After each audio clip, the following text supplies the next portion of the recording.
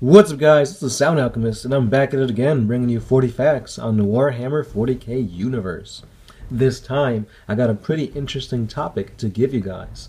It is 40 facts on some of the members of the Deathwatch.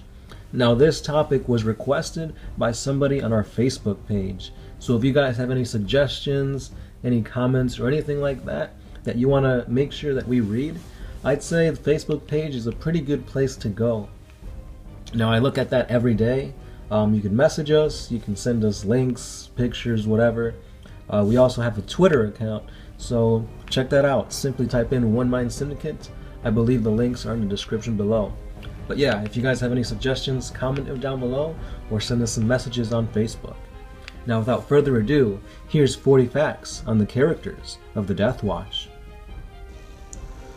Let's begin with a little bit of lore on the captain of the Marines errant, Cale Vibius. So Cale Vibius serves as a watch captain in the Deathwatch, and he has a burning desire for vengeance against Xenos, which marks him out even amongst the alien hunters of the Deathwatch.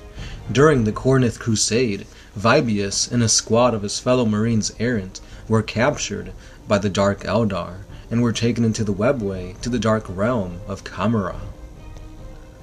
Surviving their cruel torture at the hands of these Xenos, Vibius bided his time until he was able to seize the opportunity to escape, leading a slave revolt against his surprised captors.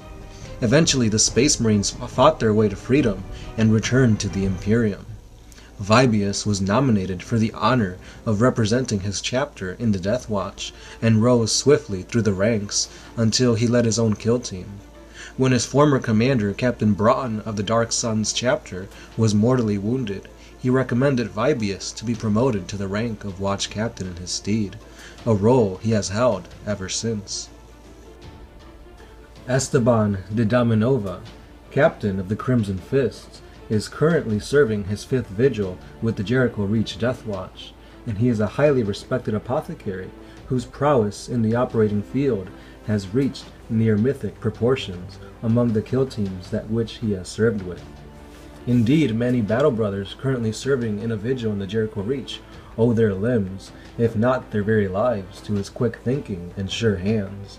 Along with his prodigious medical skills, and the usually finely honed warrior abilities possessed by every battle brother, Captain de Damanova is also a noted xenobiologist who is known to work closely with the Ordo Xenos and the Mechanicus' magobiologists in various capacities. He is an intense, shallow-faced battle brother with pale, colorless eyes, and he is prone to brooding silences and piercing glares.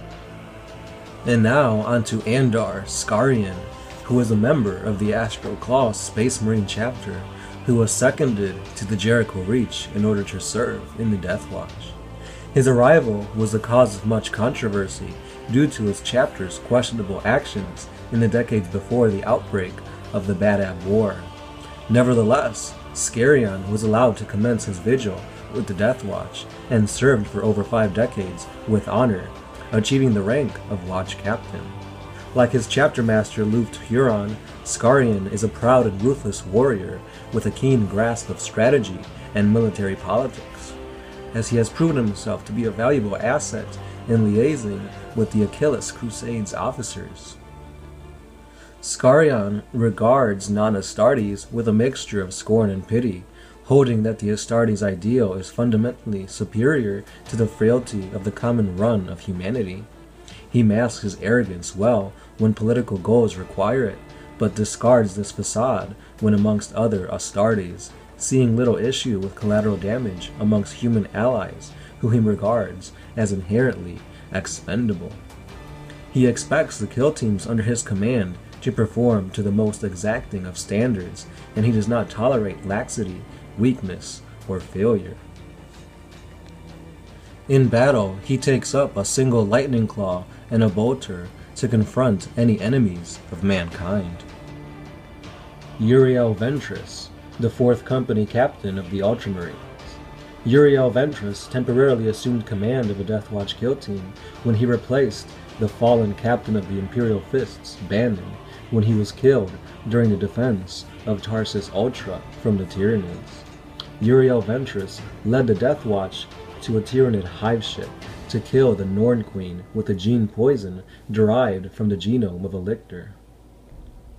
Later, Ventress was exiled from the Ultramarines due to breaking the Codex Astartes, and he was condemned to fulfill a death oath in the Eye of Terror against the Iron Warriors.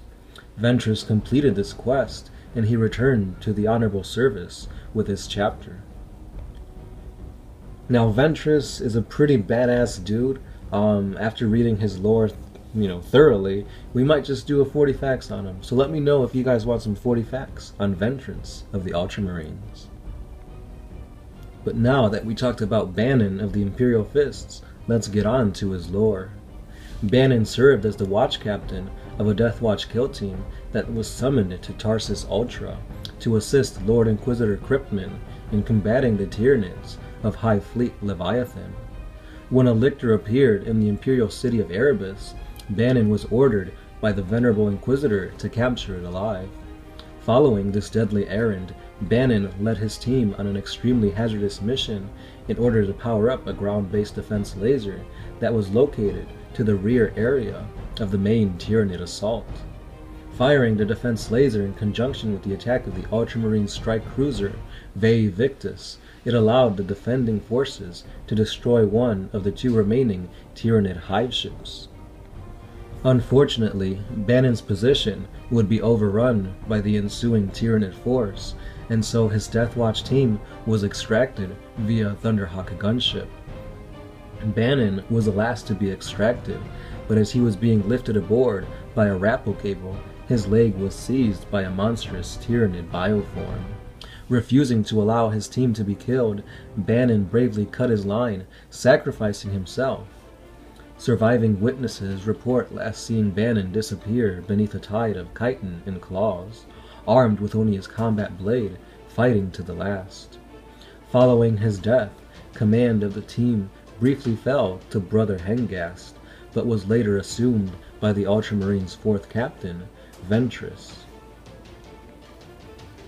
And now we have McCretin, Senior Tech Marine of the Storm Wardens. A member of the Storm Wardens chapter from the Calixus sector, the Senior Tech Marine is a fervent follower of the Machine God and a master craftsman known throughout the Watch Fortress for his skill as a weapon monger. An unpopular and radical member of the Watch Fortress Heroics Forges, this Senior Tech Marine is known and widely avoided for his taste for Xenos tech devices, and he will do everything in his power to collect these cursed items. It is also widely known that there is an ongoing feud between McCretin and Forge Master Greyweaver, whose fervent hatred of alien technology puts them at frequent odds. Then last we have Harl Greyweaver, the Iron Priest of the Space Wolves. Greyweaver is an Iron Priest of the ferocious Space Wolves chapter, who has been seconded to the elite Xenos hunting Deathwatch. He has been the Forge Master of Heroic since the predecessor answered a summons to serve the Achilles Crusade over a decade ago. While the influence of Greyweaver's time in the unorthodox halls of the Deathwatch shows in his serval harness and other small deviations from the traditions of the Iron Priests of Fenris's Isles of Iron, he is not nearly as compliant with the teachings of Mars as many of the Tech Marines who serve under him. And that brings us to the end of this lore. If you guys enjoyed it, let me know in the comments down below, and if not, give me some more suggestions, or you can send me a personal message over on Facebook. Once again guys, this was a viewer request, so thank you for submitting it, and keep those requests coming. Let me know what you guys think about the Deathwatch. I feel like it's just a bunch of Marines from a bunch of chapters being lumped together. And yeah, they're supposed to be Xenos fighters, but I don't really see a purpose for them specifically. I don't know, that's just me. If you guys like them, let me know why in the comments down below. And guys, we are almost hitting 50,000 subscribers. We're like 500 subscribers away from the point of this recording, so we might hit it. And if we do, we've got a giveaway coming, so please subscribe, like videos, share it with your friends, let everybody know the epicness that is Warhammer 40k. And that's all the stuff I've got for you guys today. Please, like I said, like, comment, and subscribe, and I'll see you guys in the next video. I am the Sound Alchemist, part of One Mind Syndicate, and I am signing out.